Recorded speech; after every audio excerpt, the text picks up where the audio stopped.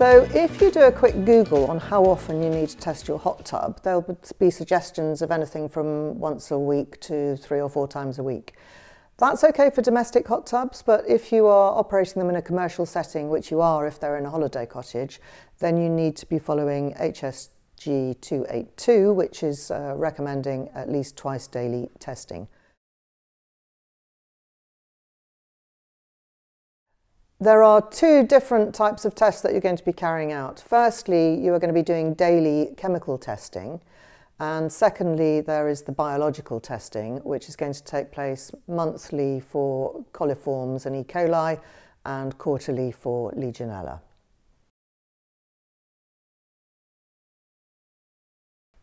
Daily testing needs to be done by somebody who is competent and properly trained. It's not difficult, it's not rocket science, but you do need to do it right. And it's definitely not acceptable for you to leave chemicals for your guests to do it themselves.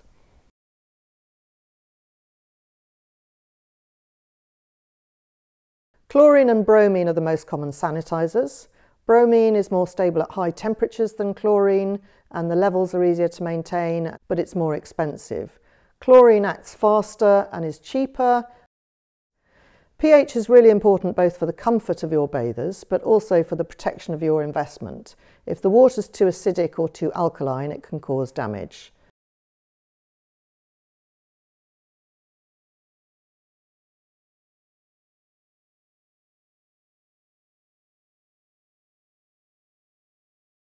So the amount of chemical that you will need to add to the water will very much depend on what the bather load's been, what your water's like. There's guidance in both the toolkit and in HSG 282 on what the required levels of each chemical should be. So there are 3 main types.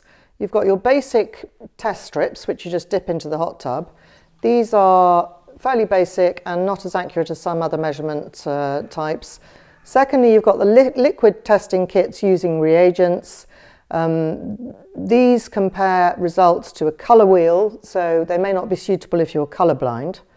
And thirdly, you've got the very accurate digital testing kits, such as photometers. They give a digital readout, they have a greater range of tests that they can carry out, but they are more expensive. But if you have a commercial tub, then these are the ones you probably would want to use. All testing equipment should be kept clean, dry and well maintained.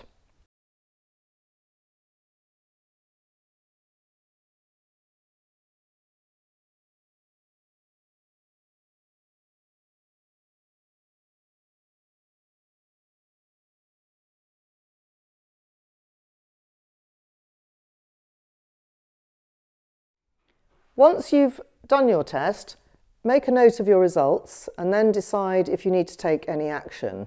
Now this can be written down in a hot tub diary, or there are also phone apps where you can record results. It's important to remember to note down tests even when everything's okay. So in addition to the daily tests that you're going to run for chemical balance of the water, you'll also need to do monthly and quarterly tests for biologics in the water. The monthly tests is for aerobic colonies and coliforms and bacteria that are likely to cause common diseases like folliculitis. In addition, it's recommended that the water's tested quarterly for Legionella. Again, HSG 282 on page 47 details how to collect a sample, but please always refer to your testing lab and their procedures. If the results show an exceedance, then page 49 and page 50 of HSG 282 on table 4 gives advice on what you should do. The water testing you have in place will demonstrate that you've put all the necessary steps in place to make sure that your guests are having a safe bathing experience. The next film is going to be about risk assessment.